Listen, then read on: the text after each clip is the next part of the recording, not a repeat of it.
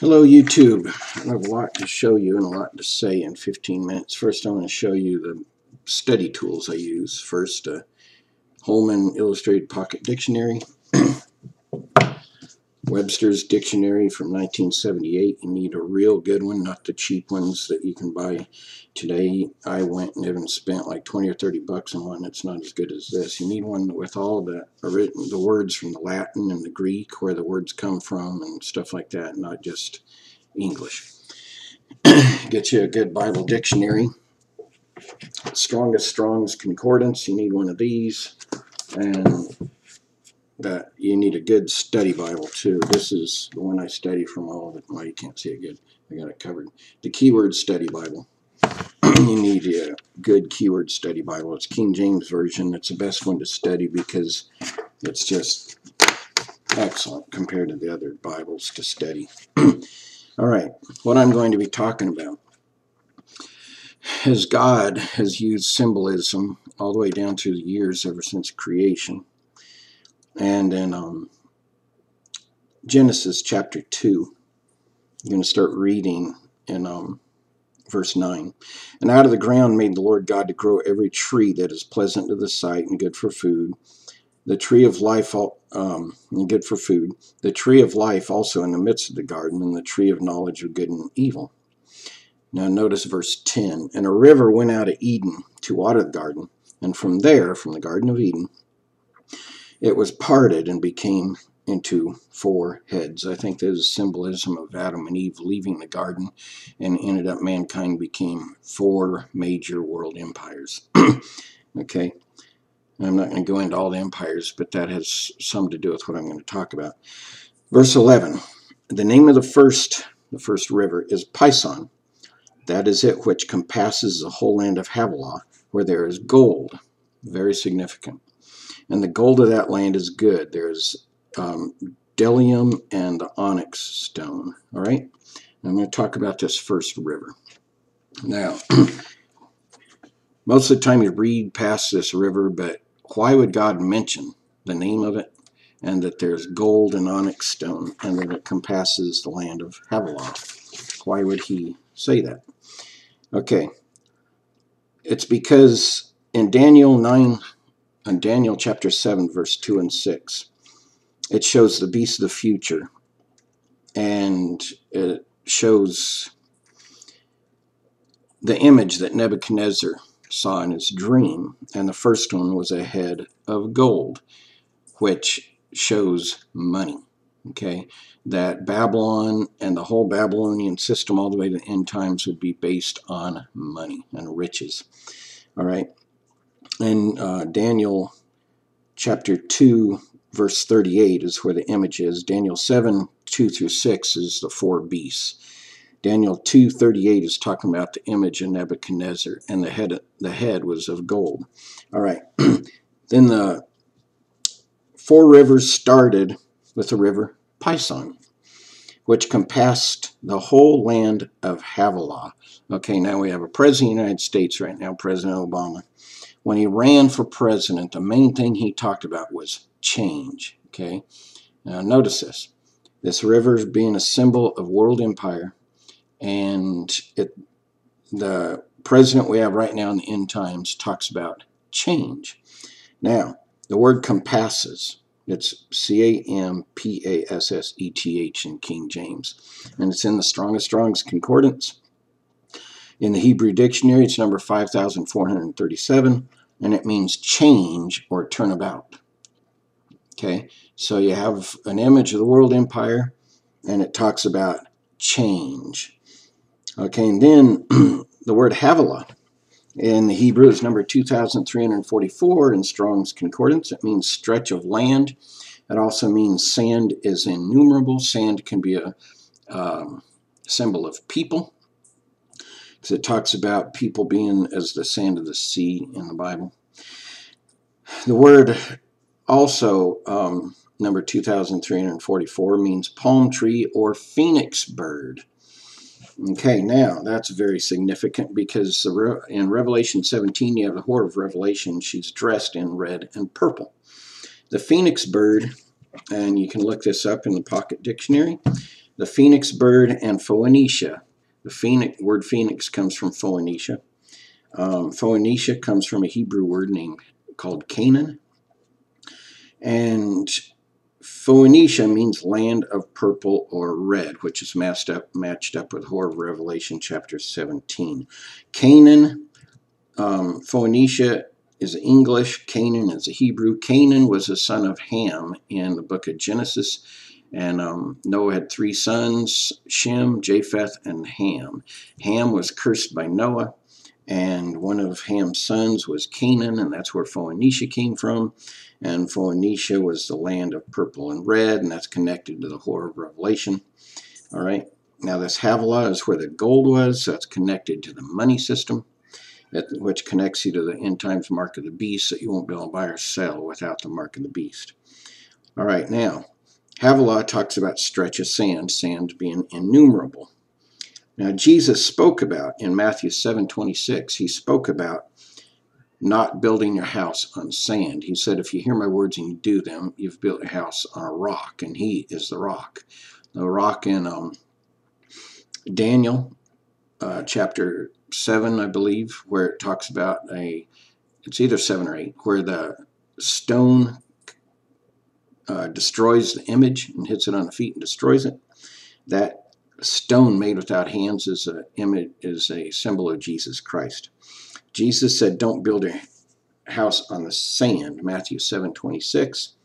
And the sand can refer back to this land of Havilah that is compassed by this river where there is gold, okay, and where there's the onyx stone and precious stones and, all these riches and stuff. Okay, now Pharaoh. Jesus said, don't build your house on the sand. Pharaoh, he followed the religion of Hermetica. It was called Hermetica during the Greek Empire, but it came all the way back from Genesis chapter 3, where the serpent said to Eve, he said, your eyes shall be open, you shall know good and evil.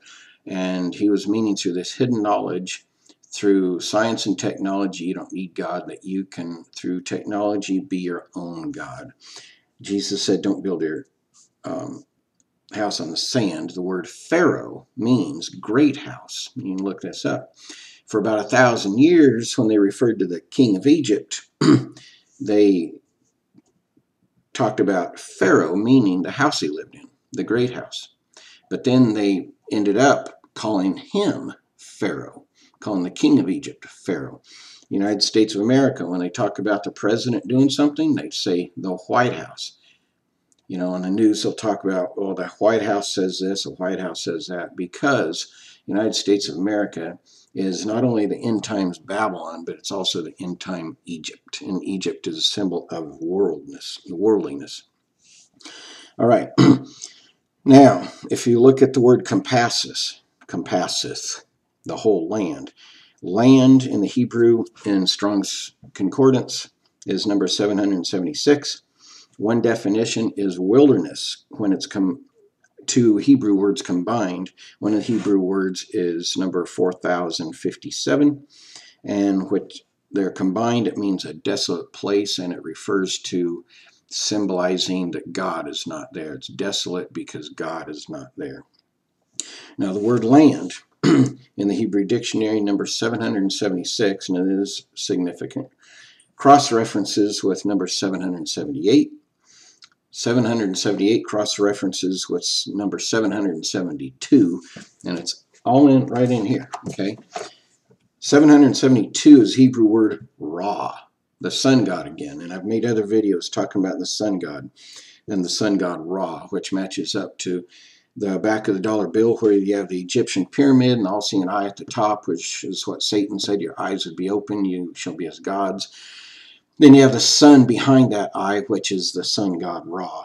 And this word for land compasseth the land, which means change. It compasses this whole land, which is called Ra, and it causes change. Barack Obama talks about change all the time, and that he was going to change everything. In his speech he gave in Berlin, he called everybody together. We will remake the world. He talked about changing it. Okay. Now, the wilderness being desolate, if you read it in the Strong's Concordance again. Number 2047. Give me a second. I want to find this, okay? 2047 through 2050. If you read it, it's got a lot of stuff in there, and I want to get to it here. I'm sorry I didn't have it turned to this page. 2047. Here we go. Sorry.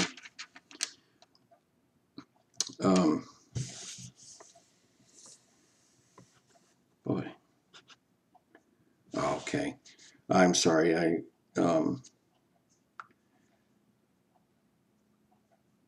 Sorry, man. I messed up here big time. But anyway, the wilderness means to be desolate, and God's not there. I'm going to have to move on here.